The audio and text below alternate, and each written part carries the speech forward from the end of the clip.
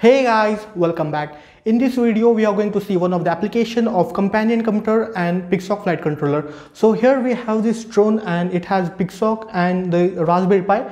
So we are going to see the precision landing application on this drone. But before going on this actual hardware, what we'll do is first we'll simulate it using Gazebo, ArduPilot directory and ROS. And there we'll get to know how the image or the data that is sent by the camera is being subscribed, what are topics, notes, and how the code is. So the first thing we'll start is with the code, and then I'll show you the actual demonstration of how this precision landing takes place in Gazebo. So let's get started. Now we'll take a look at the Python script that we are going to use for the simulation purpose.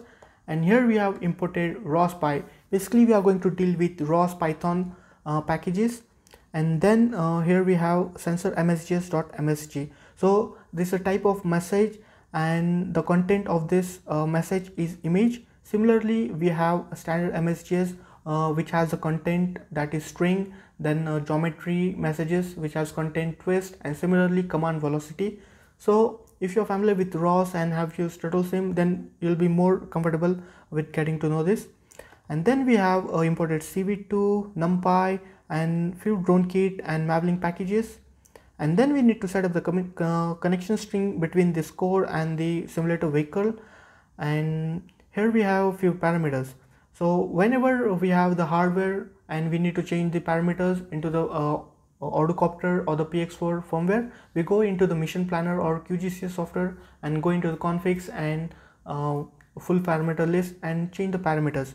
But as we are simulating this vehicle, we need to add the parameters that we want to change.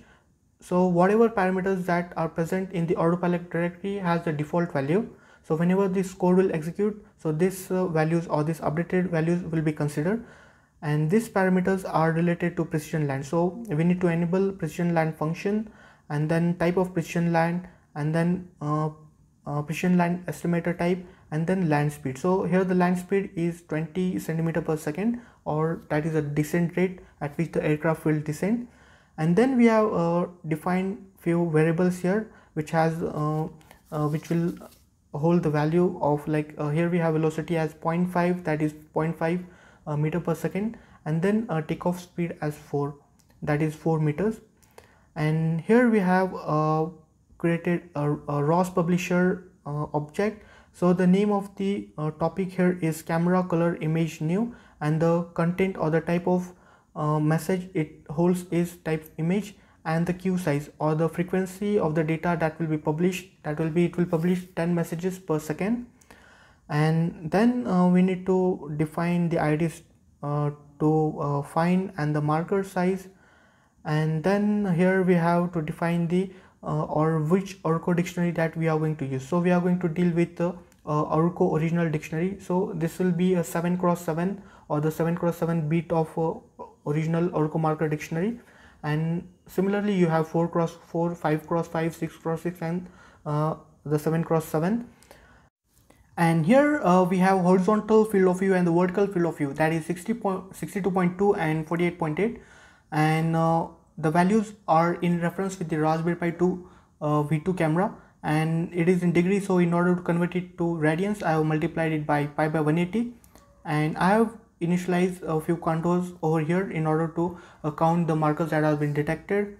And here we have the camera metrics. So in my previous video we have seen how to calibrate a Raspberry Pi V2 camera, and after the process a camera matrix was generated. So this is the same data generated from that process. You can check my previous video for that. And then again we have initialized this parameters over here, and then we have this definition or the function for arm and takeoff. So basically whenever an autopilot wants to what we can say send commands or get commands from a companion computer, it has to be in guided mode.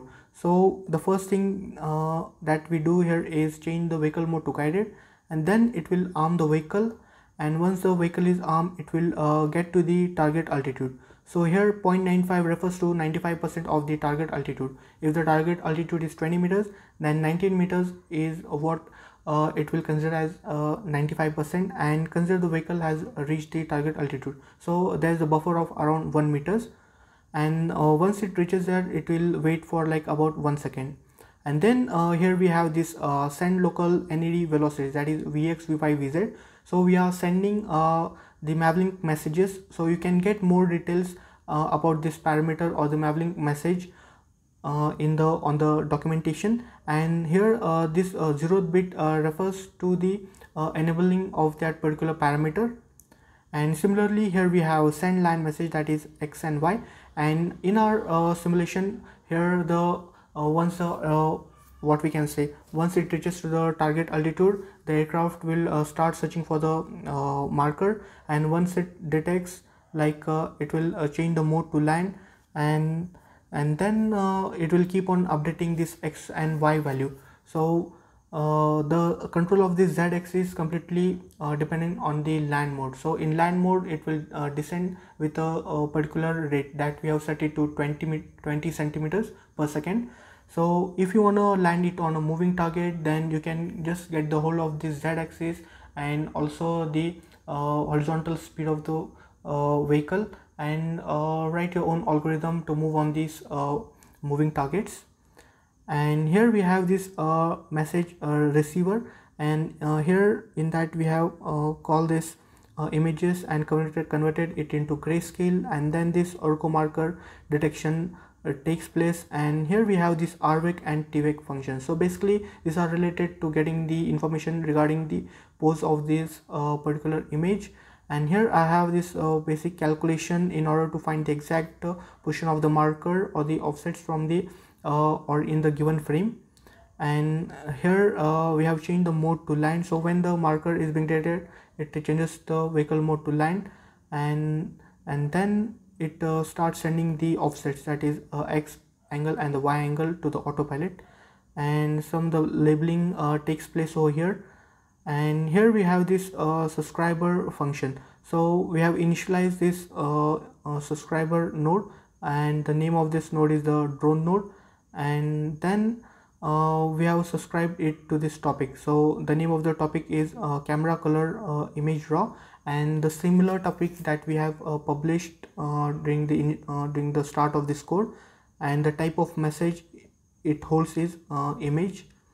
And here this is the main function, and here we have this, or we have called this function, that is arm and takeoff function. And similarly it will go to the height. It will when it reaches the target altitude, it will wait there for a second, and then it will start that algorithm for detecting the marker, and it will change the vehicle mode to land.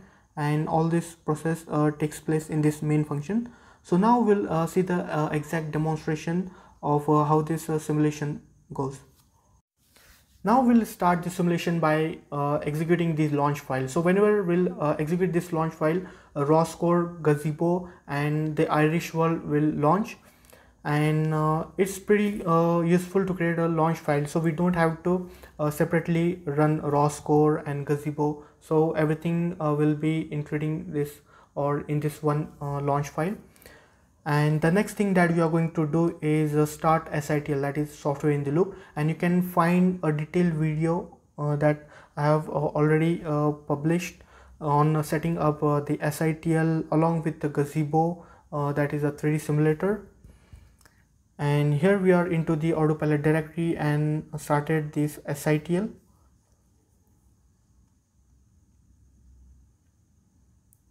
And the default mode in this SITL is stabilize, and it's pretty same like what we see in the actual hardware. So here are the different modes, and as we are going to work with the guided mode, so that is already written in the code. And here we have this RQT. So basically RQT window will give you the camera feed. So wherever the camera is being pointed, we'll get that feed.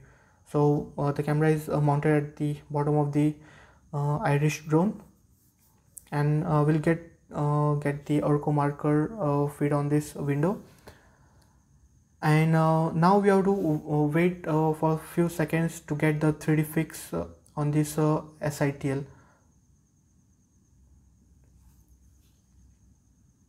Okay, so this is the aircraft with the Aruco marker.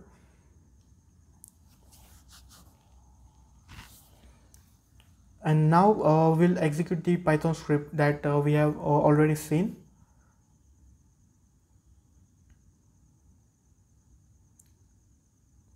Okay, so once we'll start the script, so it will enter the guided mode, then it will arm and it will take off to this target altitude. So what altitude we had was like 4 meters.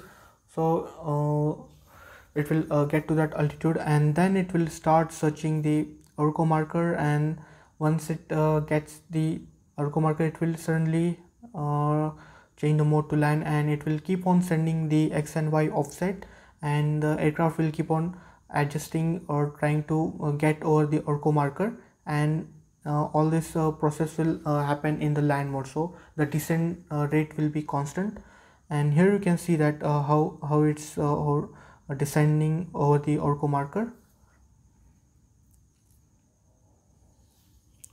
So this descent rate is like what we can say, it's not fixed, so it depends. Or if you are moving with the hardware, so if you are using Raspberry Pi 3, you'll have some different frame rates like 11, 12, or even 5 frames per second. So the more frame rates you have, the more smoother your precision landing application becomes. So I'm using Raspberry Pi 4, so it has like frames from like 21 to 24 frames per second, and the descent rate what I have kept is like around 15 to 16 meter per second. So that thing also depends upon the weight of the aircraft.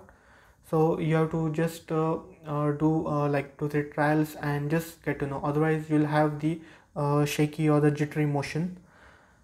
And here we can see that the aircraft is landing pretty good on this marker with minimal errors. And here we go. So this is all about the simulation. So in the next videos we'll see the actual demonstration on this real aircrafts. So see you in the next video.